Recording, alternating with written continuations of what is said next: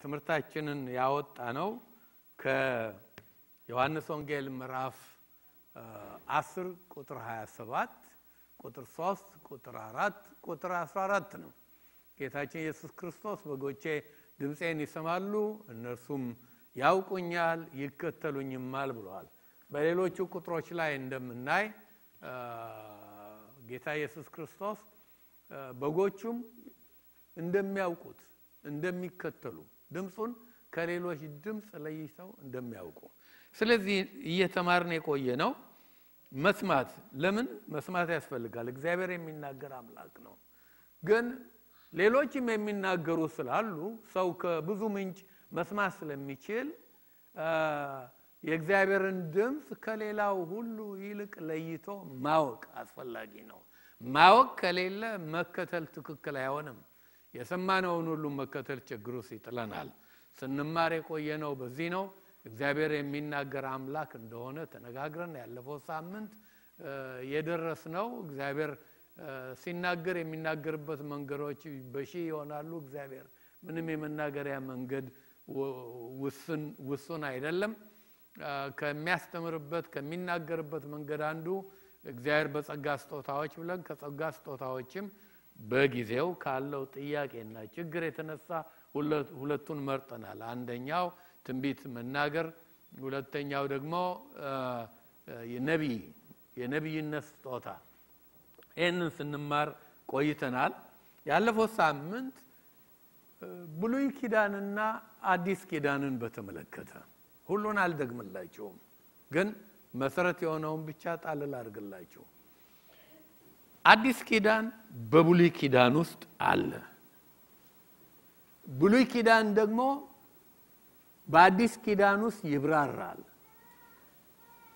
አዲስ በብሉይ ውስጥ ያለው በጥላ መልክ በተለያየ አይነት መገለጽ በትንቢት መልክ አለ። አዲስ ኪዳን ደግሞ ያብራራዋል። ይሄኮ እንዲያ ተብሎ የተባለው ነው፣ ነብዩ ኢሳይያስ እንዲህ ያለው ነው፣ ገሌ እንዲህ ብሎ የተነበየው ነው እያለ ሁሉን ነገር ያብራራዋል። እንደውም የብሉይ ኪዳን ጥላ የሆነውን ዋናውን ክርስቶስን ራሱን እንድናውቀው። ጥላው ሌላ ጉዳይ ነው። የኔን ጥላ ማወቅና እኔን ማወቅ አንድ አይደለም ማለት ነው። እና ልክ እንደዛው ክርስቶስ የሁሉ ነገር ፍጻሜ ሆኖ የመጣውን ያሳየናል። እንግዲያው ብሉይ ኪዳን ለአዲስ ኪዳን መሰረቱ ነው። ይሁን እንጂ ሁለቱ መጽሐፎች ሁለቱ ዘመኖች በብዙ መንገድ ይለያያሉ። ሁሉን ለመግለጽ ያስቸግራል። በትኩረት ይለያያሉ፣ በኪዳን ይለያያሉ። በብሉይ ኪዳን ስለ ኪዳን አስተምሬያለሁ። 9 ኪዳኖች አሉ፣ ብዙዎች አሉ። ሁሉ ተጠቃሎ አዲስ ኪዳን ውስጥ ነው የገባው ሁሉም። እና ሰሎሞኒክ ማነው አብርሃሚክ ወይንም ደግሞ የአዳም ቃል ኪዳን ወይንም ደግሞ የሙሴ ቃል ኪዳን በተለያየ መንገድ የኖህ ቃል ኪዳን ያየናቸው በሙሉ ተጠቃሎ አዲስ ውስጥ ገብቷል። አዲስ የሁሉ ነገር ፍጻሜ ነው። አንድ ናቸው መጽሐፉም ታሪኩም፣ ግን ልዩነቶች አሉ። ልዩነት መኖሩን መርሳት የለብንም። ያንን የነገርኳችሁ እንደውም የነብይ ስጦታ ላይ የነብይነት ስጦታ ላይ ስለነበረ ያተኮር ነው። ያለውን ልዩነት በሁለቱ መካከል ብዙዎቹን ቃኝተናል። አልደግመውም። የቃኘናቸውን ነጥቦች ልስጣችሁና ወደ ዛሬው ገባለሁኝ። ይሄንን ትምህርት የሚቀጥለው እሁድ ምጨርሰው አይመስለኝም፣ ግን ሞክራለሁኝ። አለበለዚያ የወዲያኛው እሁድ ጨርሰዋለሁኝ። ወንድማችን ወንደሰን ካለ ሬዲዮን ከበዛ ሁለት እሁድ አለበለዚያ የሚቀጥለው እሁድ ሊጨርሰው እችላለሁኝ። የቀረን ማወቅ ነው። እስካሁን ድረስ መስማት ላይ ነን። መከተልን ለሁለት እሁድ ለወንድማችን ወንደሰን ሰጥተናል። ልዩነት እንዳሉ ተመልክተናል። ርዕሶቹን ብቻ ጣል ላድርግላችሁ። ያየነው ልዩነት በሁለቱ መካከል በአዲስ ኪዳንና በብሉይ ኪዳን መካከል አንደኛ የዘመን ልዩነት እንዳለ ተነጋግረናል። ቀጥለን ደግሞ የብሉይ ኪዳን ነቢያት አገልግሎት 100% አኩሬሲ ነበረው። እግዚአብሔር ይሄንን 100% ያደረገበት ዋናው ምክንያት ሐሰተኞቹ ያው እነሱ 100% ይዋሻሉ ቢያስፈልግም 1000% እና እውነተኛው ነቢያቶቹ ላይ 100% ያደረገበት 100% አኩሬሲ ያስፈልገው ኢንፋሊብል እንከን አልባ የሆነውን የእግዚአብሔርን ቃል ብሉይ ኪዳን የምንለው አብዛኛው ክፍል ነቢያት የጻፉት ነው እንከን አልባ የሆነውን የሚጽፉ ስለሆነ ነው በአዲስ ኪዳን ግን 100% አኩሬሲ አይደለም ከውቀት ከፍለን እናውቃለን ከትንቢት ከፍለን እናውቃለን ስለዚህ ይሄም ማለት ደግሞ አይ እኔ ግማሽ ተብሏልና ከፍለን ተብሏልና ከኪስ ያውጥቼ ልናገር ያለ እንኳን የተነበየ ቀርቶ የሰበከም ያስተማረም የተናገረም በየመንደር ምንናገረው ንግግር ሁሉ ሳይቀር ሰው ሁሉ ለሚናገረው ነገር መልስ ይሰጥበታል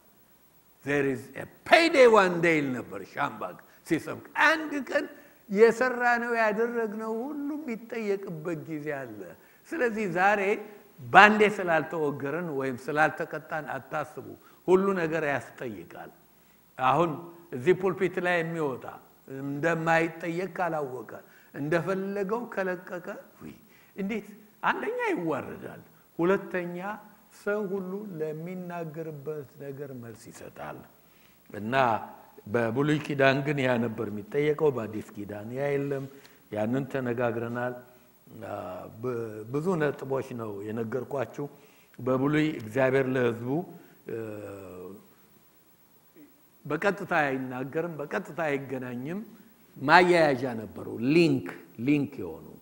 እና ካህኑ ሕዝቡን ወደ እግዚአብሔር ነብዩ እግዚአብሔርን ወደ ሕዝቡ ሊንክ ነበሩ ነብይ ሊንክ ነው አሁን አዲስ ኪዳን ነው የተጠበቀው ዋናው ነብይ መጥቷል ክርስቶስ ማለት ነው የተቀባው መሲህ የተቀባው ንጉስ የንጉስነት ቅባት የነብይነት ቅባት የክህነት ቅባት አይደለም ሁሉን አጠቃሎ የያዘው ስለዚህ ቀጥታ ግንኙነት ነው ያለን ከእግዚአብሔር ጋር ቀጥታ ግንኙነት አለን ሊንክ አያስፈልግም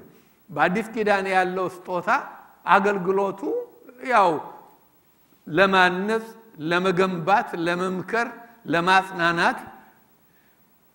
ይሄም ሆኖ እግዚአብሔር የሚናገረውን ሁሉ ስንሰማ እንደ ቃሉ ሊናገሩ ነው ማለት ነው ሌሎችንም ነጥቦች አይተናል ብዙ ነጥቦች ናቸው አይ ቲንክ ዝም ብላችሁ ሂዱና ቴፑን ወይም ቪዲዮውን ስሙት ያለፈውን ሳምንት ያመለጣችሁን ታገኛላችሁ በኃይል ነው የሮጥኩት መጨረሻው ላይ አይ ነው ብዙ ማስፋፋት ይችል ነበር ግን አሁንም ጊዜ እንትን ለማለት ስለማልፈልግ እንዲያልፍብኝ ስለማልፈልግ ወደ ዛሬው እሄዳለሁኝ እግዚአብሔር ይሄንን ትምህርታችንን ይባርክ የዛሬው ስንተኛ ክፍል ነው ክፍል 8 ነው ርዕሳችን በብሉይ ኪዳን ነቢያትና በአዲስ ኪዳን ነቢያት መካከል ያለውን ልዩነት አይተናል በጣም የተለያየ ነው ዛሬ አብዛኛው ችግር ነቢያቶቹ ሁሉ አቲቲዩዳቸው ራሱ ያስታውቃል አሞጽን የሆኑ ኢሳይያስን የሆኑ ዘመኑ መቀየሩንም እንኳን አያውቁ ክርስቶስ መምጣቱ መሞቱ የአዲስ ኪዳን ሥርዓት የአማኞች ሁሉ ክህነት መሆኑን ሰው ሁሉ በቀጥታ ከእግዚአብሔር መስማት መቻሉን የማያስተውሉ ስንት ነገር አለ ያንን ልዩነት ተመልክተናል ይጠቅማቸዋል ተጠቅመው በትክክሉ ብናውቅ በትክክሉ መኖር እንችላለን ትክክለኛ ትምህርት ብቻ ነው ትክክለኛ ልምምድ የሚሰጠው አብዛኛው ዛሬ በሀገራችን ያለው ትርምስ ትክክለኛው አስተምሮ ስለሌለ ነው ትክክለኛው አስተምሮ ስለሌለ ወይም አንድ ቢኖርም እንኳን ሰዎች ስላልፈለጉት ትክክለኛው አስተምሮ በሌለበት ትክክለኛ ልምምድ ሊኖር አይችልም ይሄ ነው የችግሩ ምክንያት ያ ነው እናንተ የሰማችሁትን ቼክ ኢት እንደ እግዚአብሔር ቃል መሆኑን ከሆነ ይጠቅማችኋል ያዙት ዛሬ ትንቢት በመናገር ስጦታና በነብይነት መካከል ያለውን ልዩነት እናያለን አሁንም አገራችን ያ የብሉይ ኪዳኑና የአዲስ ኪዳኑ ስላልገባቸው ካለው ትርምስ ሌላ አንድም የሚበዙበትም ምክንያት ሌሎቹን የጸጋ ስጦታዎች ሲያገኙ ነብይ ሆኑ እየመሰላቸው ነው መጽሐፍ ቅዱሳችን ያስተምረናል ትንቢት የመናገር ስጦታ አለ ምን አይነት ስጦታ ነው ሐዋርያው ጳውሎስ አንደኛ ቆሮንቶስ 12 ላይ ከዘረዘራቸው 9 የጸጋ ስጦታዎች መካከል አንዱ ነው ያ የጸጋ ስጦታ ነው ይሄኛው ደግሞ ነብይነት የአዲስ ኪዳን ነብይነት አለ ነገር ግን እነኚህ ኤፌሶን 4:11 ላይ ባለው መሰረት ክርስቶስ ከትንሳኤ በኋላ ለቤተ ክርስቲያን ኢኩፕ እንዲያደርጉ ቤተ ክርስቲያንን ወደ ፍጹምነት እንዲያደርሱ እንዲያዘጋጁ ከተሰጡት 5 ስጦታዎች መካከል አንዱ ነው አምስቱ ፓስተር አስተማሪ ወንጌላዊ ጨምሩበት የቀረው ነብይ አንድ ጎደለ ወንጌላዊ ነው ሐዋርያ እነኚህ ናቸው የተለያየ ነው ይሄኛው ሌላ ነው በአሁኑ ጊዜ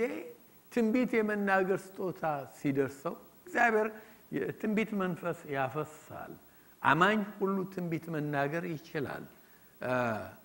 እግዚአብሔር ስጦታ ከሰጠ ካከፋፈለና ካደለ ትንቢት መናገር ስጦታው የተለየ ነው አሰራሩ የተለየ ነው አንዳንዱ የትንቢት ስጦታ ይሆናል የተሰጠው ከዛ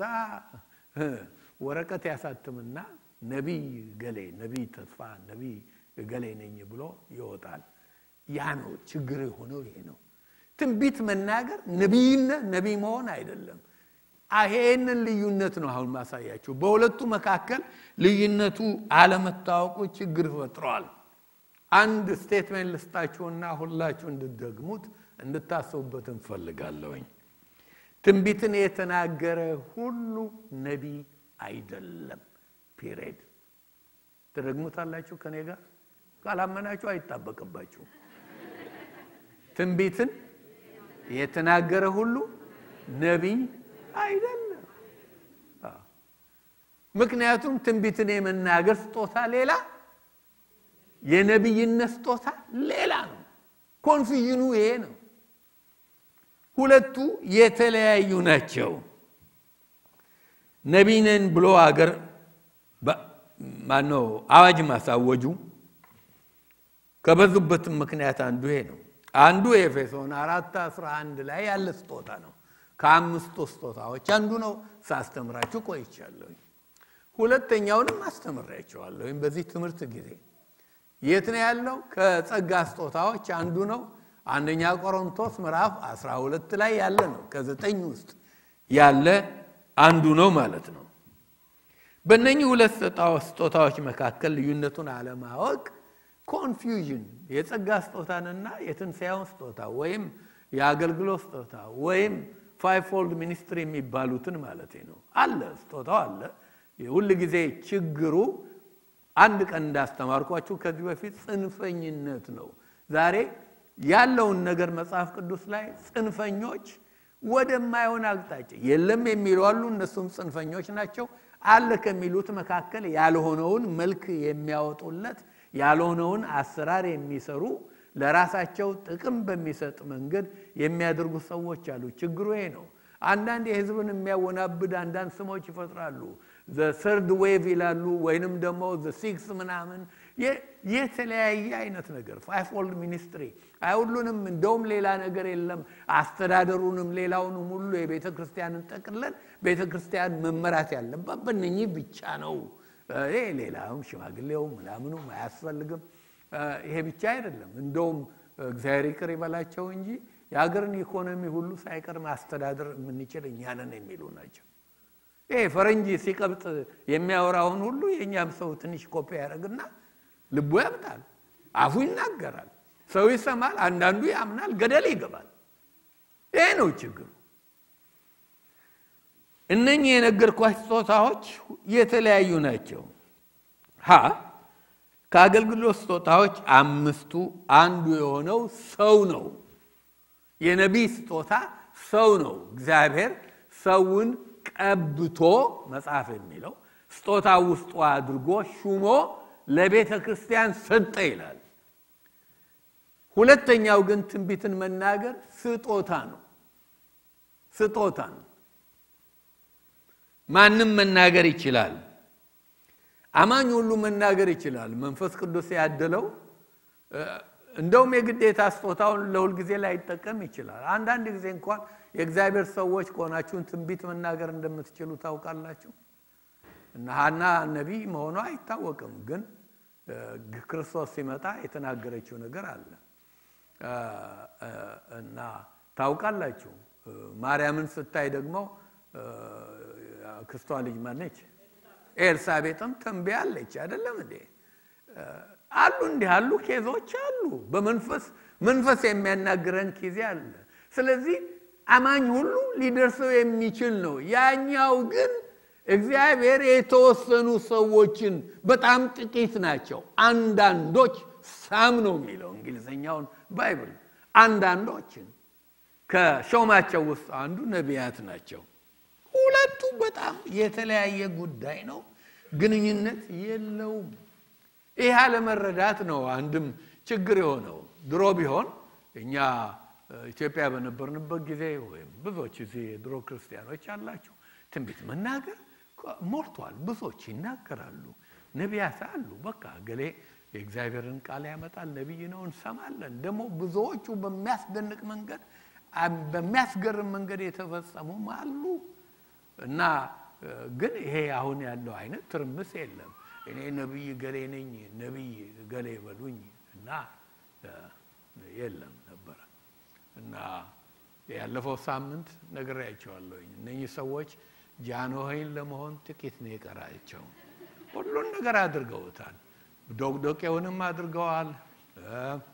ማኪናውንም አድርገዋል በቀለጢሞን ብቻ ነው ያላገኙት እና ብያቸዋለሁ ያላደረጉት ነገር የለም በቀለጢሞን አንዳንዶቻችሁ አልተወለዳችሁም አታውቁትም ኃይለ ሥላሴ መምጣታቸው የምታውቁት በቀለጢሞ መጀመሪያ ዶክ ያለው ነው ሲል እና እንደዛ ዞር በሉ ሊመጡ ነው ንጉሱ የሚል ነው እናቶ ጆቢር ያውቁታል በሚገባ ሌላው ልዩነት ልንገራችሁ ለሁለተኛው ልዩነት መቼም በስላሴ መካከል ልዩነት የለም ስላሴ አንዱ ያሰበው ሌላው እንዳሰበው ነው አንዱ ያደረገው ሌላ እንዳደረገው ነው አንዱ የተናገረው ሌላው እንደተናገረው ነው ዳሩ ግን እነኚህ ሁለት ስጦታዎች በሰጪዎቻቸውም ልዩነት አላቸው የጸጋ ስጦታ ማን ነው ያድላል የሚለው ከስላሴ አካል ውስጥ ማን ነው መንፈስ ቅዱስ እንደወደደ ምንጩ ሰጪው መንፈስ ቅዱስ ነው የጸጋ ስጦታዎች በሙሉ አዲስ ኪዳን ውስጥ ያሉ ኦኬ ወደ ነብይነት ስጦታ ነው ከስላሴ አካል ውስጥ ነቢያትን ለቤተ ክርስቲያን ሰጠ የሚለው ማን ነው በተለይ ከስላሴ አካል ውስጥ ማለት ነው ወደ ላይ በወጣ ጊዜ ምርኮም ማረከ ከዚያም አንዳንዶች እንዲሆኑ ለቤተ ክርስቲያን ሰጠ ማን ነው ሰጪው ኢየሱስ ነው በሰጪውም ልዩነት አላቸው አንድ አይደሉም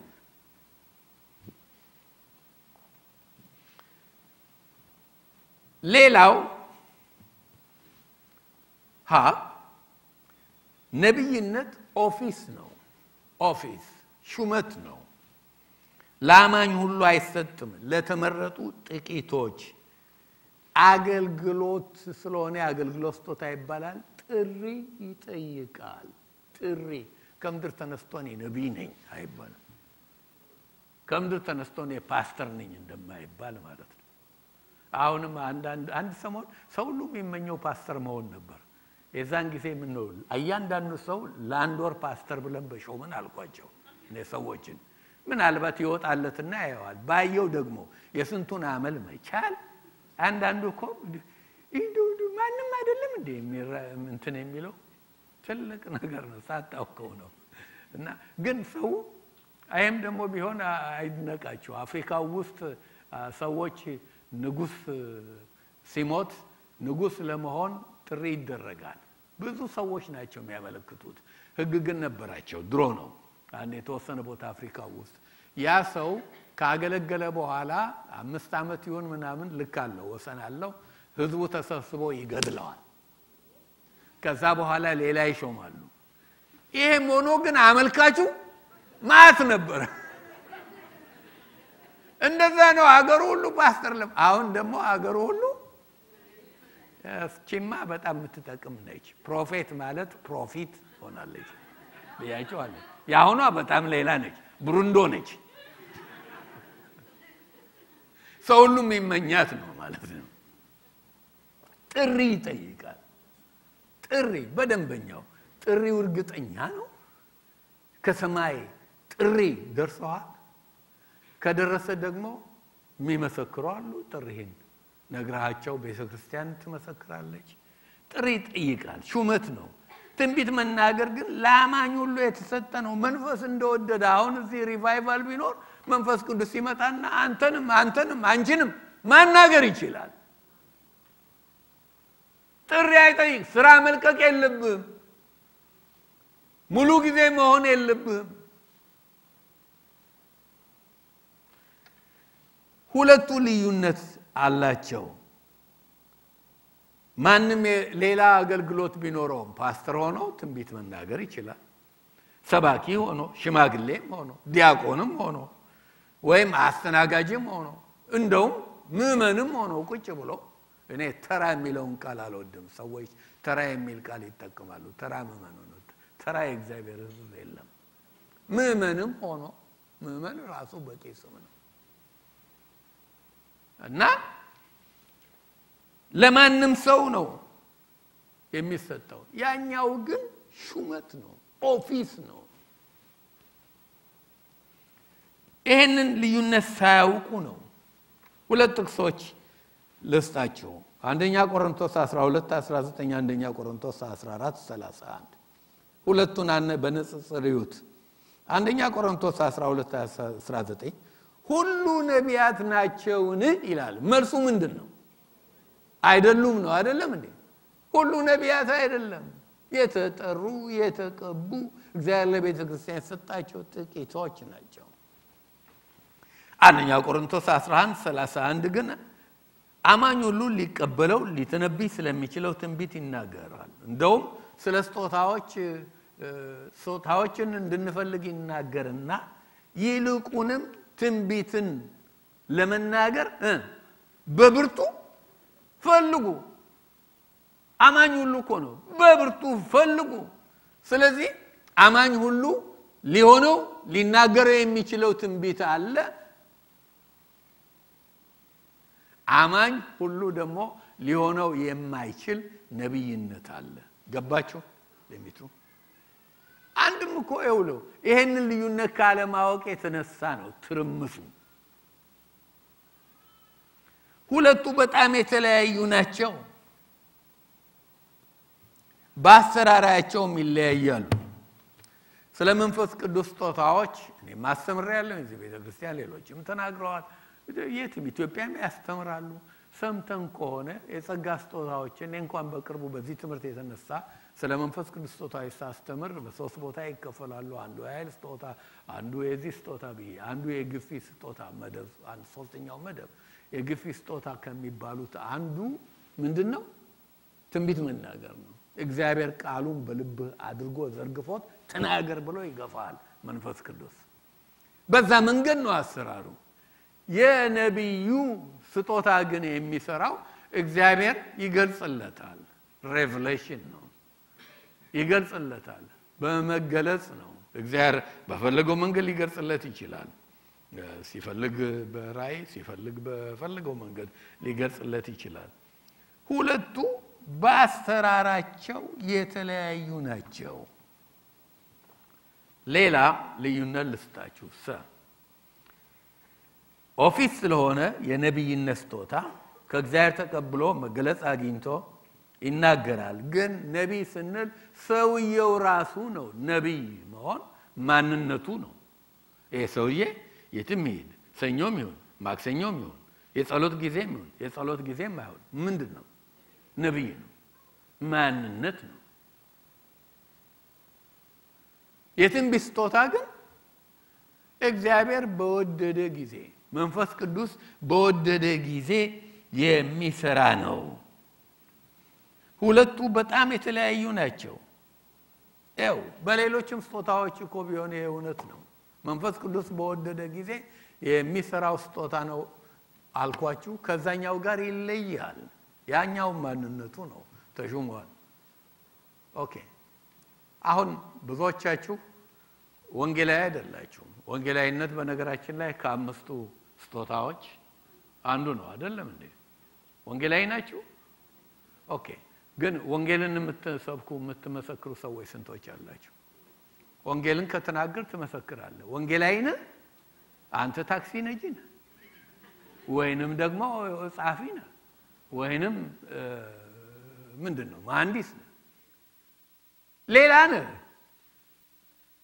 ግን መተንበይ ትችላለህ ያኛው ግን ማንነቱ ነው በጣም ልዩነት አለው በሱም ብቻ አይደለም ሁላችንም ማስተማር እንችላለን ተምረን አንድ ነገር ለሌላው ማስተማር እድል ቢሰጠን ቆመን አብራርተን መናገር እንችል ይሆናል ግን ከአምስት ስጦታዎች አንዱ ፓስተር ይላል አስተማሪ ይላል ብዙ ጊዜ እነኚህ የተዛመዱ ናቸው ሁለቱም ሲኖረው ቆንጆ ነው ፓስተር አንዱን ብቻ ሲሆን ችግር ነው አንዳንድ ጊዜ ማለት ነው ፓስተር ሆኖ ማስተማር ስጦታ ካልተሰጠው ግን ያው አለ ረኝነት ነው ፓስተርነት መጠበቅ ማለት ነው እና ግን አሁን አንድ ሰው ስላስተማረ ፓስተር ነው አስተማሪ ነው አይደለም ልክ እንደዛው ማለት ነው ያኛው ስለታደለ ነው እንደውም መንፈስ ቅዱስ እንደወደደ ስለሆነ አንዳንዴ በወደደ ጊዜ ብቻ ነው አንተ በፈለክ ጊዜ አይደለም እንደ ማብሪያና ማጥፊያ እንደፈለጉት እኔ እንደውም እንኳን እሱ ቀርቶ ይሄም በልሳንም ጉዳይ እንኳን ሰዎች ሲያቀሉት በጣም ይገርመኛል ከምድር ተነስቶ ወሬ ሲያወሩ ሲያሙ ሲበሉ ሲቦጭቁ ይውሉና አሁን ጸልይ ሲባል ፓም ፓም ፓም ፓም ከየት መጣ መጀመሪያ እኔ አይመጣልኝ አምሮዬን አጥቤ ቀስ ብዬ በጌታ ፊት ራሴን አዋርጄ ይሄ እኮ እንደ ማብሪያ ማጥፊያ አይደለም ቷ አርገው መንፈስ ቅዱስ ጋር ትንሽ ግንኙነት ያስፈልጋል አይገባኝም ብያቸዋለሁ ድሮም ነው ይሄን የምናገር እንደው ልክ ኦሮምኛ እንደሚያውቅ ወይንም ደግሞ እንትን እንግሊዘኛ እንደሚያውቅ ወዲያው ቷ ያረጋዋል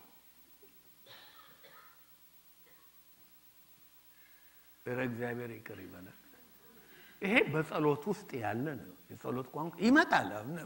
አትጸልዩ ማለት አይደለም ይጠይቃል ትንሽ ጉዞ ትንሽ ከጌታ እኮ ያስፈልጋል እንደዛ ማለት ነው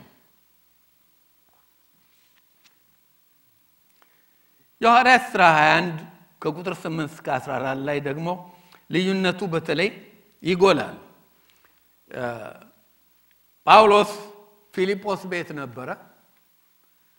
ፊልጶስ የሐዋርያት ሥራን ስንማር በደንብ አይተናል ፊልጶስ 4 ልጃገረዶች ልጆች ነበሩ ትንቢት የሚናገሩ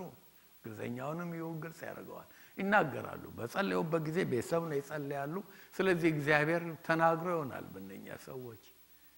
ግን የጳውሎስን የመጨረሻውን የጉዞውን ሂደት ፊቱን ወደ ኢየሩሳሌም ሲያቀና የሚመጣበትን ሁሉ የተናገረ አጋቦስ ነው አጋቦስ የሚባል ነብይ ከዚህ በፊትም ኢየሩሳሌም ውስጥ ራብ ይሆናል ብሎ የሆነለት የተመሰከረለት ነብይ ሁለቱ አራቱ ሴቶች አሉ ምን አጋቦስ ያስፈልጋል የተለያየ ነው ስጦታው ልዩነቱን ያሳያል በነቢያትና ትንቢት በመናገር ስጦታ መካከል ልዩነት አለ ዛሬ ይሄንን ልዩነት አለማወቅ ከሚበጠብጡት ነገሮች አንደኛው ነው just notice it እንድታውቁት ነው እግዚአብሔር አስተምሮናል እንድታውቁት ነው ትምህርታችንን ግን ለማሳጠር ይሄንንም ሌላው ነው በነቢያትና በመገለጽ ስጦታ መካከል ልዩነት አለ የመገለጽ ስጦታ የምትሉት እናንተ ስለምትሉት የተለመደ ስለሆነ ነው መንገዱ ነው መገለጽ የሚገለጽበት መንገድ ነው እና ከዚህ በፊት ነገራችኋለሁ አንድ ሌላ ቦታ አንድ ቃል እንኳን ስለሚል መንገዱን ስለሚጠቅስ ነው መጽሐፍ ቅዱስ ያንን ስጦታ በዚህ ስም አይጠራውም ምንድነው የሚባለው የእውቀት ቃል ስጦታም ይሁን የተለየ ነው ነብይ ሆኖ ያኛው ሊኖረው ይችላል አዎ እንዴ ነብይ ሆኖ እኮ ሌላም ስጦታ ጭማሪ ሊኖረው ይችላል አይቻልም አላልኩም አንድ ሰው ከአንድ በላይ ስጦታ ሊኖረው ይችላል ሆኖም ግን ሁለቱ ስጦታዎች የተለያዩ ናቸው ይሄ ልዩነት ስለሌለ ነው ድሮ ትልቁ ነገር ኢትዮጵያ ውስጥ ደግሞ ለተወሰነ ጊዜ አንድ 10 አመት ነግሶ የነበረ ሰው ሁሉ የሚፈልገው ስጦታ የቱ ነበር የመገለጽ ነገር ነበር አሁን ደግሞ እኛ አሁን የሚፈልገው አይመስለኝም ዝና ያለው የት ማን ነው አሁን ነብይ ነው እንግዲህ የመገለጽ ስጦታም የተሰጠው አሁን ማንኝ ነው የሚለው ነብዩ ከሌ ዋው ትርምስ የእውቀትም ቃል ብቻ አይደለም የጥበብም ቃል የተለያዩ ናቸው ስጦታዎቹ ሁሉም በህብረት ነው የሚሰሩት አንድ ላይ ነው የሚሰሩት እንደውም ከዚህ በፊት አንድ ነጥብ በዚህ ጉዳይ ላይ አስተምራችኋለሁ በተናጠል የሚሰራ የብሉይ ነብይ ብቻ ነው ብዬ ሁሉም የእግዚአብሔር ነገሮች የቤተ ክርስቲያን አገልግሎት የአካል አገልግሎት ነው ስጦታዎቹም በአካል ውስጥ የሚሰሩት በአንድ ላይ ነው በተናጠል አይደለም ለዚህ ነው ዛሬ ብዙ ይሄ በተናጠል የራስ ኢንዱስትሪ ሆኖ አንዳንዱ ችግር የሚፈጥረው ማለት ነው በዚህ መካከል ልዩነት አለ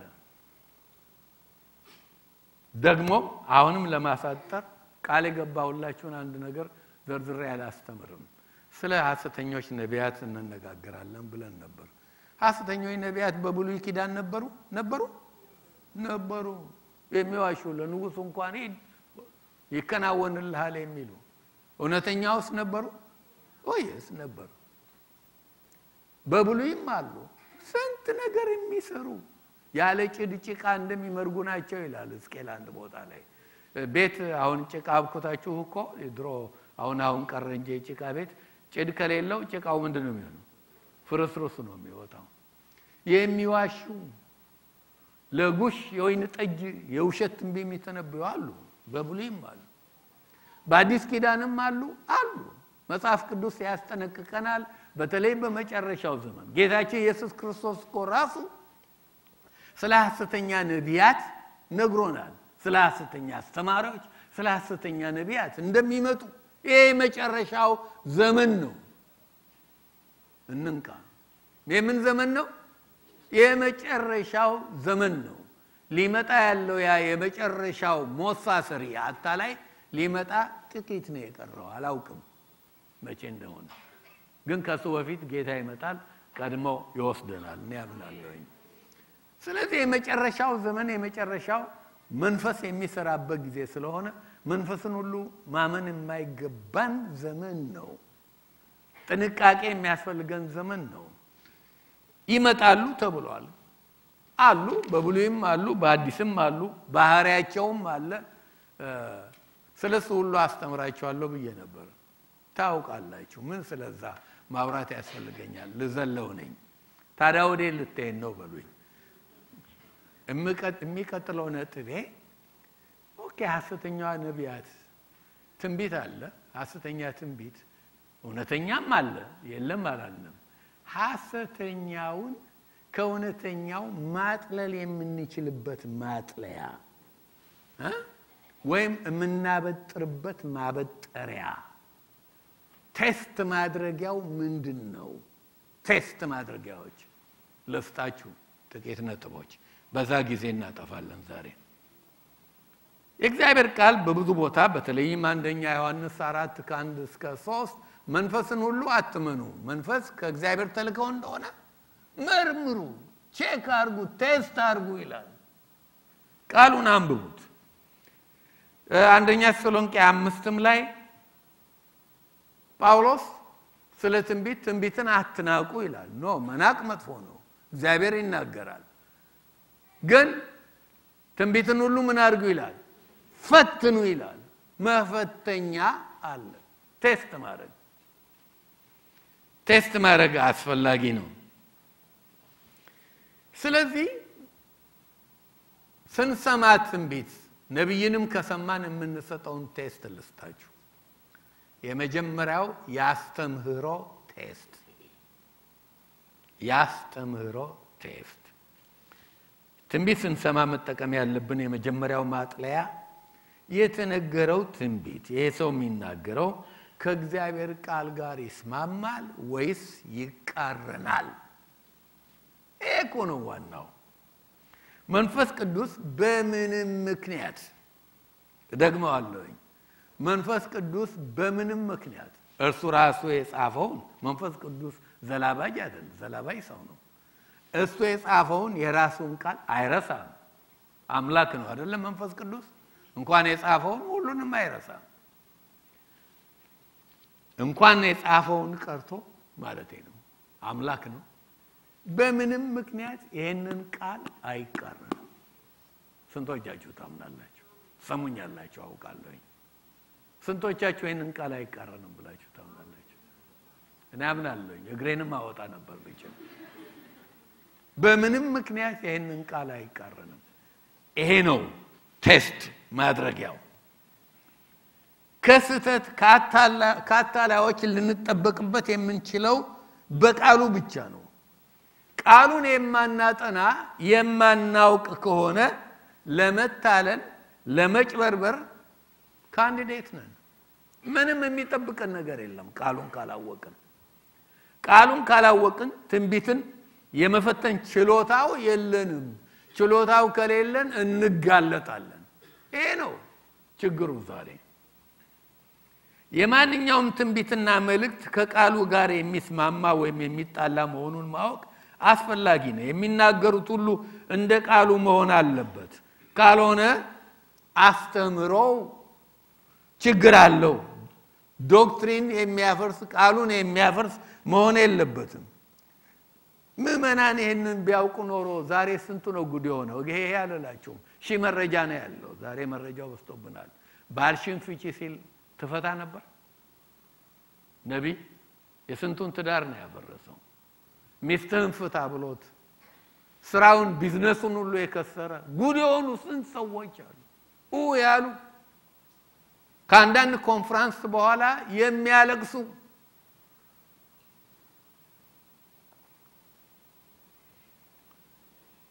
ቃሉን ቢያውቁ ኖሮ ይሄም እውነተኛ ነው አንዷ ከዚህ ከኖርዝ አሜሪካ ኢትዮጵያ ሄደች ልጅ የላትም መቼም ልጅ ለሌላቸው ሰዎች አንደኛው የሚጋለጡ እነሱ ናቸው እንዲላሉ ሰዎች ምን አላት እውነት ነው የምትወልጂው አይ ልጅ እግዚአብሔር ይሰጥሻል ከዚህ ባልሽ አይደለም እግዚአብሔር ልጅ ይሰጥሻል የሚሰጥሽ ከነብይ ነው አላት ቆይቶ ያ ነብይ እሱ ነው አገባት እውነተኛ ነገር ያውም ልጅ አልወለዱም እስከዛሬ ያለ እውነተኛ ታሪክ ነው መነግራችሁ ቃሉን ቢያውቁ ኖሮ ሰዎች ይሄ ሁሉ መሳሳት ይሄ ሁሉ መጭበርበር ሰውን ምን ነካው አዚም ያደረገበት ምንድነው ዳቢሎስ ጉድ ያረገ እንደሆነ ቤተክርስቲያንን በጣም ግልጽ ነው ቃሉን ባለማወቅ ነው በዝሙት የወደቁ ንብረታቸውን የተገፈፉ ከሰዎች ጋር የተጣሉ ከሰዎች እኮ ያጣላሉ አለ ድግምት ያረጋባለ በፀጉሬ ይደገማለ በዚህ እኔ እንዲህ ያለ ነገር ድሮ ሞግዚቴ አንድ የምታውቀው ሰው ነበር ድሮ ባላገር ይያለች እኔ ልጆኜ ቅርብ ለቤታችን ቅርብ ቤት ገብቷል የሆነ ጠንቋይ ነው እና ይዛኝ ብዙ ቀን ሄዳ ሰምቼ አውቃለሁ የመጣውን ሰው ሁሉ ሲል የሰማሁት በየኩበት ቀናቶች 3 ይሁን 4 ይሁን 5 ይሁን በልጅነት አምሮ እገሌ ተደርጎብሻል እንዲ ተደርጎብሻል እንዲ ተደርጎብሃል እንዲ ማጣላት ብቻ አይደለም እንዴ ከዚህ ቤተክርስቲያን አንዱ ሄደ ማን እንደሆነ አልነግራችሁም አሁን በህይወት ይኑር አይኑርም እንኳን አልነግራችሁም እና ሰዎች እንወሰዱ ብለው ወሰዱት መጣና ጋሽ ተስፋዬ እንዴት ነው አለኝ እነ ሄኩኝና ምን አለችኝ አለች የሆነ ሴት ነች ነብይ ተብላ ከቤት ሶስተኛ በዚህ በኩል በቀኙም በግራ ያለችውን ተረሳኝ ሶስተኛው ላይ ያለ ሰው ያደረገብህ መተትና አስማት አለ ይቆጠርኩኝና አለ ጋሽ ተስፋ ስቆጥረው ከቤቴ ሶስተኛ ያለው ደሞ አበሻ ነው እንትና ነው አቶ ገሌ ነው ምን ሊያደርግ እኔ ላይ ተረብሾ መጥቶ አይዞህ ገሌ ያልኩት ያንን ሰው አልነግራቸው ማጣላት ብቻ ነው ደሞ አንዳንዱማ ይው አንዳንዱማ ባሁኑ ጊዜ በሚገርመው እኮ በአደባባይ ነው ይደብቃል አንዳንዱ ሄድም ይሁን ምንም ይኖርበት አንተ ሄድ ያዘለም ያዘ ወይንም ማለት ያ ሰው ከዛ ወዲህ በአደባባይ ታሪኩን ጉዱን ሁሉ በቴሌቪዥን በቅርቡ አንዱን የምናውቀው ሰዎች ነገሩኝ አምስት ምንድነው አለው ሁለኔና ባለቤቴ ሶስቱ ልጆች ያለ የምናውቀው ሰው ነው ትልቅ ሰው ነው እዚህ ከተማ አይደለም አሁን ሳያው የሚመጣብኝ ያ ብቻ ነው የነሱ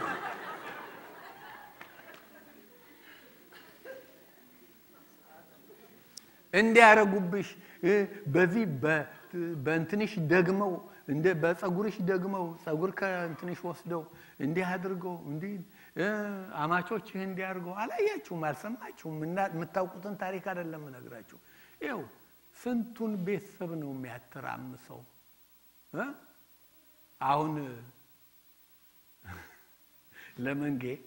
እኔ ነብይ ሆኜ ግዴለም እዚህ ያሉትን ሰዎች እንዲህ አርገውብህ ፀጉርህን እንዲወስደው ምናምን አርገው እና ዘመዶች ቤተሰብ እነጋሻቤ በቃ ይሄንን ሲሰሙ ችግር መግባቱ በቴሌቪዥን ደግሞ ከስንቱ ሰው ነው የሚያጣሉ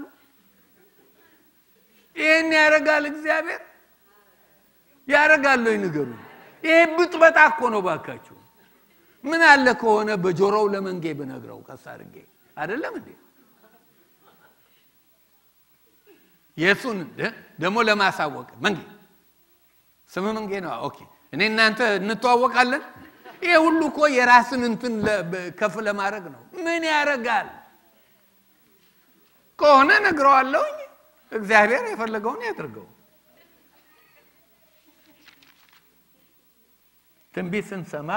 ከእግዚአብሔር ቃል ጋር እንዴት ይሄዳል ከመዋጀት ዶክትሪን ጋር ከሳውንድ ዶክትሪን ጋር ሌሎች የእግዚአብሔርን ቃል አንብቡ አንደኛ ዮሐንስ 4:1-6 አንደኛ ጢሞቴዎስ 4:1-3 ኢሳይያስ ላይም ሄዱ ከ8ኛው ምዕራፍ ከ19-20 ብዙ ጥንቃቄ እንድናደርግ የእግዚአብሔር ቃል ይጠይቃል የት ገባ ቃሉን አለማወቅ ያሁኑ ትውልድ ከቃሉ ጋር ስለተፋታ ነው ይሄ ሁሉ ችግር ውስጥ የሚገባው በሮን የሚበላው ሁሉ የሚያደርገው ከቃሉ ጋር የተፋታ ትውልድ ነው ያሁኑ ትውልድ በህን በድፍረት እናገራለሁ በፍጹም ቃሉ ነገር የለውም እንደውም ቃሉ ሲነሳ ድራሞ ይመጣበታል መሰለኝ ያንቀላፋል ወይ መጨፈር ወይም ደግሞ በቃ እቺን ነገር መስማት ብቻ እቺን ያው የምትባለዋን እንዴት ሆናለህ ትሻገራለህ ይሆንልሃል ከናውንልሃል ሁለተኛ ማጥለያ የነብዩ ቃል መፈጸሙ ወይ ማለመፈጸሙ እውነት መሆኑ ውሸት መሆኑ ኤርምያስ 28:9 ስለ ሰላም የተናገረ ነብይ የነብዩ ቃል በሆነ ጊዜ እግዚአብሔር በእውነት የሰደደው ነብይ እንደሆነ ይታወቃል ይላል እግዚአብሔር የሰደደው የሚታወቀው ያለው ነገር እውነት ሲሆን ነው አይደለም እንዴ እና ስንቱ ነው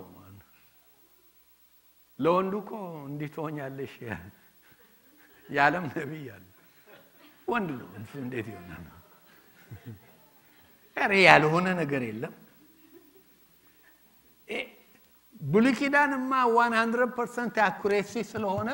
እንዲህ ያለ ሰው ምን ይሆን ነበር ይገደል ነበር የዛሬ ሳምንት ምን አልኳችሁ እግዚአብሔር ይመስገን የድንጋይ ዋጋ ይወደድ ነበር ከወርቅ በላይ አሁን በኢትዮጵያ ምድር ድንጋይ ፈላጭ ያልፍለት ነበር ይሄን ሁሉ መውገር ነበር ጸጋ ነው አዲስ ኪዳን ነው ብሉይ አይደለም ደስ ሊለን ይገባል ተወልጃለሽ ካለ መውለድ አለባት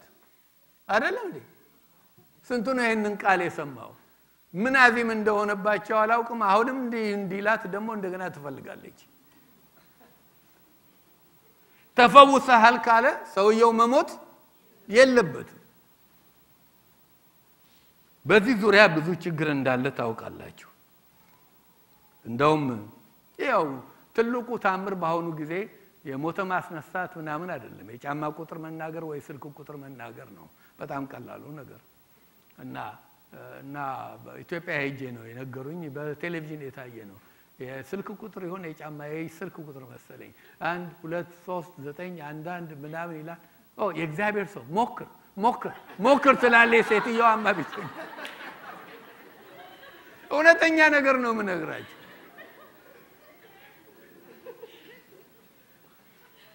ምንም እኮ መሞከር አያስፈልገውም እግዚአብሔር አያውቅም እንደ ካስፈልገ ስልክ መናገር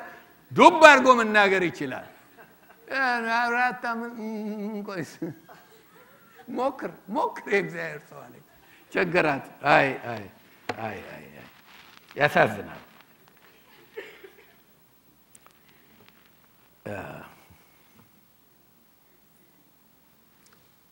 የቤተ ክርስቲያንን ታሪክ ወቁ እኔ በዚህ ህይወቴ ብዙ ትናንሽ የሰፈሩን ተውት ትላልቅ የሃይማኖት መሪዎች የሚባሉ ክርስቶስ በዚህ ዓመተ ምህረት በዚህ ጊዜ ይመጣል ብሎ ሰዎች ንብረታቸውን ሽጠው ስራቸውን ትተው ተራራ ላይ ወጥተው አንዳንዶቹ ነጭ ለብሰው ሲጠብቁ ጉድ የሆኑ በዓለም ሬዲዮ ሁሉ የተወራል ከልጅነቴ ጀምሮ የሰማሁት አይደለም እንዴ ማት ጊዜ ከነሰማቸው ልጠቅስላችሁ ይችላልኝ ብዙ ሐሰተኛ ነቢያት የሐሰት ትንቢት አለ ሶስተኛው የፍሬ ቴስት ነው ማቴዎስ 7:15 ከፍሬያቸው ታውቋቸዋላችሁ ማን ነው ይሄንን ያለው ጌታችን ኢየሱስ ክርስቶስ ነው ከፍሬያቸው ታውቃላችሁ እንደውም ከበለስ ኩርንችት አይለቀምም ከኩርንችትም በለስ አይለቀምም ከፍሬያቸው ታውቃላችሁ እዚህ ላይ የነብዩ የራሱ ህይወት እንዴት እንደሆነ ማወቅ ይጠይቃል ህይወቱን እኮ አይመረምርም ማንንም ስንት ጉድ ያለው ስንት የሚወራበት ነው የአገልግሎታቸው ውጤት ያፈራውስ ምንድነው ቤተክርስቲያን ተገነባች ሰዎች በህይወታቸው አደጉ ለውጥ መጣ ተለወጡ ወይስ ሳይለወጡ ነው ብቻ የሚተነብዩላቸው በወንጌል ውስጥ ጌታ የነገረን ነገር አለ ብዙዎች እንዲህ ይሉኛል አለ በስምህ አጋንንት አወጣን ትንቢት ተናገርን ይሉኛል እኔ ደግሞ ምን እላቸዋለሁ አለ አላውቃችሁም ለምንድነው አላውቃችሁም ያላቸው ጸጋው እኮ አላቸው ትንቢት ተናግረዋል አይደለም እንዴ አላውቃችሁም ያላቸው ፍሬ የላቸውም ህይወት ባህሪ ክርስትና ክርስቶስ ነው ክርስቶስን የመሰለ ባህሪ የለባቸውም አላሳዩም ከበለስ ዛፍ ኩርንችት አይለቀም ዛፍ የሚታወቀው የዛፍ ባህሪ የሚገለጸው በፍሬው ነው ብርቱካን ከሆነ ብርቱካን ወይን ከሆነ ወይን ነው የሚሰጠው እነዚህ ሰዎች በእውነት ክርስቶስን የመሰሉ የእግዚአብሔር ባሪያዎች ከሆኑ ህይወታቸውን ደግሞ ማንንም መምሰል አለበት አንዱ ቢቸግረው በቅርቡ የሰማ ሰው ሲነግረኝ ምን ነው ህይወታችሁ ይሄ እንደምትለጥፉት ፖስተር ቢያምር አላሉ ፖስተሩ ያምራል አይደለም ህይወታቸው ግን ፍሬያቸውን መመርመር አስፈላጊ ነው ብዙዎቻችን ጸጋ አይተን ነው ገደል መንገባው ጸጋ ካሪዝማ ቆንጆ ነው በግሪኩ ካሪዝ ግን ካራክተር ከሌለ ዋጋ የለው ካራክተር የመጨረሻውን ፍርድ ካራክተር ላይ የሚያርፍ ነው ይዘንም ወደ ጌታ የምንሄደው በክርስቶስ ወንበር ፊት ስንገለጽ የሚታየው ካራክተር ነው ህይወታችን ነው ዋናው በግና ፍየልም የሚያደርገን ያ ነው እንጂ ትንቢት ተነበየን በስሜን ተናገር እነሱንማ ጌታ ጨረሰው አላውቃችሁ አትመስሉም እንዴ የታለኩ አትመስሉም ጌታ ያለውን ታውቃላችሁ መጨረሻው ዘመን ላይ እንደው ተኩላ ናቸው ምን ለብሰው ይመጣሉ ይላል የበግ ለምድ ለብሰው ለምን የበግ ለምድ ለበሱ በግ ናቸው ብለን እንድንታለል ተጠንቀቁ የፍሬ ቴስት ሌላው የአምልኮ ቴስት ቶሎ ልጨርስ ዘዳግም 13 ከቁጥር 1 እስከ 15 አንድ ነብይ እንዲህ ተናግሮ እንዲህ ብሎ ደሞ ሄዶ እንዲህ ያሉ አማልክት እናምልክ እነኚህን እናምልክ ብሎ ቢል ይላል ያ ሰው ነብይ አይደለም እንደውም ይገደል ነው የሚለው ያመጣውበት ምክንያት ምንድነው የዚህ ሰው ያገልግሎት ወደ እውነተኛ አምልኮ ይመራል ወይስ ሰውን ወደ ማምለክ ይመራል የእውነተኛ አምልኮ ማዕከል ማን ነው ክርስቶስ ነው ይመራል ወደዛ ክርስቶስ ይጎላል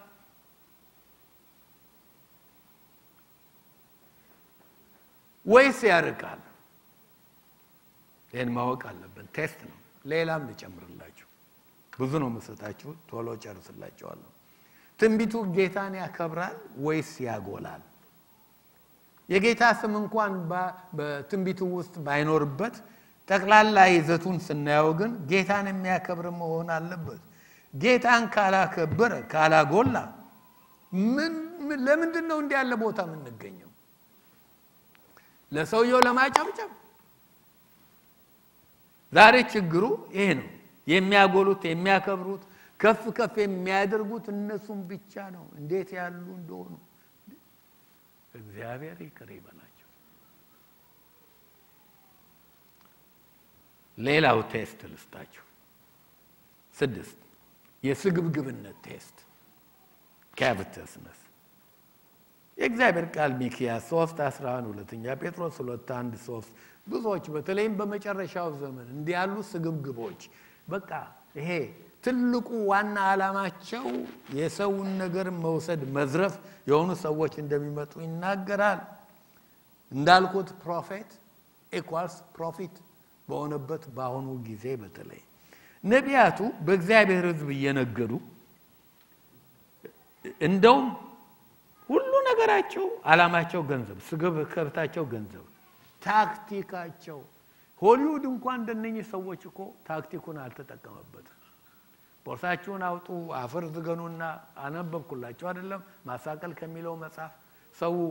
ቦርሳውን አስረክቦ የቦርሳውን ገንዘብ አፈር ይዞ ሄዶ ይለወጣል ብር የማይቆጠር ይሆንላቸዋል አላቸው ቢያዩ እንደውም ከዚህ ሀገር ብትሄዱ መጀመሪያ በራፍ ላይ አስተናጋጁ ይጠብቅና አቤት ተከነውበታል እኮ ከውጭ ነው የመጣው ያውቃሉ ደግሞ ይታወቃል እኔ ከአሜሪካ ሲሄድ ኢትዮጵያ ውስጥ እንዴት እንደሚያውቁኝ ይገርመኛል ያውቃሉ ይለዩዋቸዋል ገበያም ብትሄዱ በጣም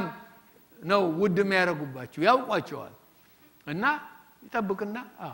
ከዚህ አይደለም ኦኬ እሺ 100 ብር አምጣ $100 ቢችል ራሱ ዶላር ሆነ ካልተቻለም ለዛ እኩል የሆነ ዝርዝሩ አንድ ቲሸርት ይሰጣሉ ያንተ መቀመጫ ፊት ለፊት ነው ይላሉ ፊት ለፊት ሄዶ ከውጭ ሀገር ሄደው በሙሉ ከአረብ ሀገር ከአሜሪካ ከአውስትራሊያ የመጣ ሴት አብዛኛው ሴት ነው እና ወንዱ ይሄ ነው አብዛኛው ሴት I'm sorry እህቶቻችን በእውነት እና ተሰልፈው ሸሚዟን ለብሳ እሱም ሸሚዙን ለብሰው ቁጭ ብለው እዛ በቃ በደም ታክቲኩን ከተማሩበት በእነዚህ እንዴት ሞኝ ነበርንኛ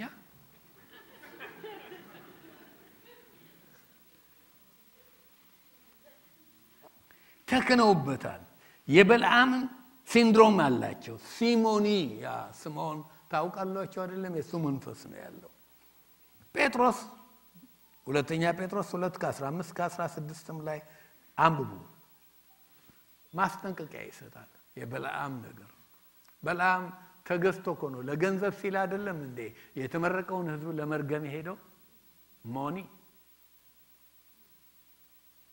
ገንዘብ ይሁን አሁን ያለው ሌላ ነገር አይደለም ገንዘብ ሌላው ቴስት የተጠያቂነት ቴስት ኦፍ አካውንታቢሊቲ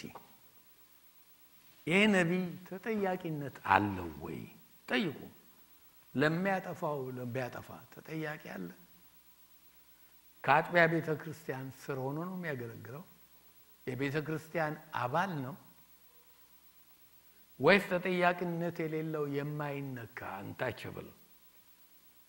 ቼክ ኤንድ ባላንስ የሌለው ለሬከርድ ያህል አንብባችሁ ታገኙታላችሁ ስለ ጥንት ቤተክርስቲያን ልንገራችሁ የጥንት ቤተክርስቲያን ነቢያት አሉ ስጦታው እንዳለ እናምናለን ነቢያት የምንላቸው በሙሉ በቤተክርስቲያን ስር ያሉ ተጠያቂነት ያላቸው የቤተክርስቲያን አባል ነበሩ ዛሬ እንደውም ነቢ ሲሆን ከአባልነቱ ሰርቶ ይወጣል የራሱ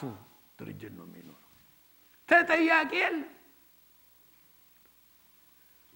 ለምን ይሄን አረክ የሚለው የለም ይሄ ነው ተጠያቂነት አለው ወይ የቤተክርስቲያን አባል ነው ወይ በሚያደርገው የምትወቅሱት ቤተክርስቲያን አለ የምትጠይቁት ነገር በሚደረገው ነገር ሁሉ ደሞም የነቢያት መንፈስ ለነቢያት ይገዛል ይላል ሐዋርያ ጳውሎስ ስለ ተጠያቂነት እንደውም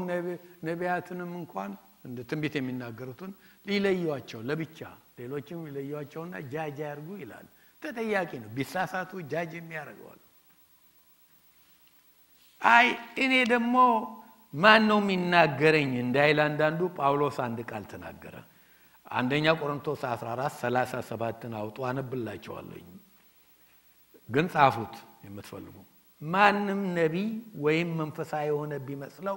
ይህች የጻፍኩላችሁ የጌታ ትእዛዝ እንደሆነች ይወቅ ይላል ምዕራፍ 14 ላይ ብዙ ማረሚያ ሰጥቷል ግን ማንም ምንድነው ጳውሎስ እኔ እኮ ተገልጾልኝ ነው ማደርገው ብሎ ቢል መንፈሳዊ ሆነ ቢመስለው ነቢይ ሆነ ቢመስለው ይህች ቃል የማን ትእዛዝ ነች አለ የጌታ ትእዛዝ ነች ስለዚህ ቃሉን ማፍረስ ጌታ የሚለውን ማፍረስ ነው ተጠያቂነት ማበጀት ነቢይ ብትሆኑ ተጠያቂነት አብጁ ቤተክርስቲያን ይኖራችሁ በቤተክርስቲያን ስራ አገልግሉ ተጠያቂነት አስፈላጊ አለበለዚያ ምንም ያስፈራችሁ ነገር የለም መዝረፍ ነው በተቻ ታክቲክ ያወጣችሁ የሆሊውድን ታክቲክ ዛሬማ ስንት ነው በቴሌቪዥን ያለውን አይነት ነገር ሁሉ ሌላው የትህትና ቴስት ነው ሂዩሚሊቲ እንዴት ነው ቅድም ስለ ባህሪው አንስተናል ግን ትህትና ታዩበታላችሁ የእግዚአብሔር ነገር ትሁት ነው የሚያደርገው ትንቢቱስ ትህትና ይፈጥራል ወይስ ትዕቢት ጌታን ከፍ ያደርጋል ወይስ ራሱ ሰው ጌታን እንዲራብ ያደርጋል ወይስ ከጌታ እንዲርቅና ስለዚህ ሰው ብቻ እንዲያስብ ለከኮ አንዳንዶቹ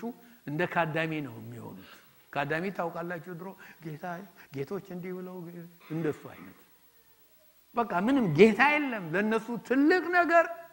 የሚመሰክሩት ሁሉ ትራክት አውጥተው መስጠት ነው የቀራቸው እንጂ ስለነኚህ ሰዎች ነው ካዳሚ ያደርጋል ይሄ ዛር ቤት ያለ ነው እግዚአብሔር ቤት ካዳሚ የለም ሁሉም ካህን ነው ዘጠነኛ ለእግዚአብሔር ቃል የሚሰጠው ዋጋ እንዴት ያያዋል ይሄንን ቃል የሚናገረው ቃሉ አሁን ነብይ ቢሆን የሚናገረው ቃል ከዚህ በታች እንደሆነ ይሄ እንደሚበልጥ አምናለሁ አላምንም መመርመር ያለባችሁ እሱ ነው ለእግዚአብሔር ቃል ምን አይነት ዋጋ ይሰጣል ዛሬ ልብ የሚሰብር ብዙ እንዳለ ታውቃላችሁ ሰውየው ያለውን በዚህ ትምህርት ጊዜ ነገርኳችሁ ነው ድጋሚ ነው በቀጥታ ምሰማውን ካሪያም ምሰማውን ልንገራችሁ ወይስ ከዚህ ከእግዚአብሔር ቃል ልንገራችሁ አለ ሰው ደግሞ ያው እንዳልኩት አዚም ይዞታል የበቀጥታ ምሰማውን ንገረን ሲለው ጊዜ እነን ቃል አነሳና በመስኮት ድራሹ ይጥፋ ይሄ ምን ነብይ ነው የማን ነብይ ነው የእግዚአብሔር ነብይ ብዬ አልቀበለው መድረክ ላይ መውጣት የለበት ነብይ ይሄንን ቃል ካላከበረ ከራሴም ትንቢት በላይ ነው ካላለ ችግር አለው እንዲያለው ነብይ ተጠንቀቁ አንድ ቀንም አንድ ጊዜ ኢትዮጵያ ሲሄድ አገልጋዮች ወደ ሐዋሳ ነበር የሚሄደው ለአገልግሎት የወሰዱኝ አዝነው ምን ሆናችሁ አንድ ሰው ከዚህ ከካናዳ መጥቶ ሲያገለግል በቃ ከትንሽ ተረበሽን ምን አለ ምን ሆናችሁ ላቸዋለሁ እርብሽብሽ ብለዋል እኔ አለ ይሄ ማቴዎስ ወንጌል ሉቃስ ዮሐንስ ከማጥርስ እየመጣሉት ትቻለሁ አሁን ማስተምራችሁ እኔ በቀጥታ ከዛ ተቀብዬ ነው ብሮድካስት ማርገው ነው ከሰማይ ብሮድካስት እሱ ሳተላይት ነው ያስተላልፋል እንዲህ ያሉ ሰዎች የእግዚአብሔርን ቃል የሚያቃልሉትን ተጠንቅቁ ኦኬ ሌላው 10ኛ የመንፈስ ልጨርሰላችሁ ነው አይዛችሁ የመንፈስ ምስክርነት መንፈሳችን አጽኖት እንደሚሰጠን አታውቁም አንዳንድ ነገር እኮ እውነት ከሆነ አይረብሽንም አይደለም እንዴ ሰላም ይሰጠናል መንፈስ ለመንፈሳችን ይመሰክራል ይረብሻቸዋል የነብዩ ቃል የሚያደርገው የሚናገረው ከረበሻችሁ ችግር አለ ወይ ሰው አማክሩ 11ኛ ቶሎ ልጨርስላችሁ የሰውን አእምሮ የመቆጣጠር ቴስት ኮንትሮል ኤንድ ማኒፑሌሽን የሰውን አእምሮ ለመቆጣጠሪያ ለመግዛት መጠቀም አይገባም የእግዚአብሔር ሰው እና ወይም to intimidate ወይንም to create fear ፍርሃትን ወይንም እንዲሰው እንዲጣጋ ማድረግ እንዴ የሚያረጉ ስልጣን የጠማቸው እልም ያሉ በዝባዦች ናቸው ይሄን የሚያረጉ መጠንቀቅ አለባቸው ማኒፑሌሽን 12ኛ ሰዎች ከትምህርታቸው ታነጹ ተጠቀሙ ወይስ አልተጠቀሙ እንዴት ነው ለመሆኑ ተጠቅመው ህይወታቸው ተለወጠ ስለ ቅድስና ይታያል ወይስ እነኛ ሰዎች ኃጢያት በኃጢያት ተጨማልቀው እንዲሆንልሃል ይያሉ በኃጢያት ላይ ተነበያሉ ምንድነው ሰዎች ህይወታቸው ተቀይሯል that's the test ከእግዚአብሔር የሆነ ነገር ያጠራል የሰውን ህይወት ይቀይራል ቆንጆ ያደርጋል ጥሩ ክርስቲያን ያደርጋል የሚሰጠውን ገንዘብ ታገኛለህ ይሄንን ብቻ አይደለም ወይ ልጅ ታገኛለሽ አይደለም ህይወትም ነው እግዚአብሔር የሚቀይረው ዛሬ እንዲያሉ ጥያቄዎች ስላልተጠየቁ እንደውም ባለፈው ጊዜ እንዳልኩት ትክክለኛ አስተምሮ ስለሌለ ትክክለኛው ለመምድም ጠፍቷል ውዥንብር ነው ትርምስ ነው I don't know ስለናንተ ነይት እንደቆምኩ አውቀዋለሁ እንዴት ትሆናላችሁ ትዘልቁታላችሁ ወይስ የእግዚአብሔርን ቃል ትጣጣቃላችሁ እንጸልይ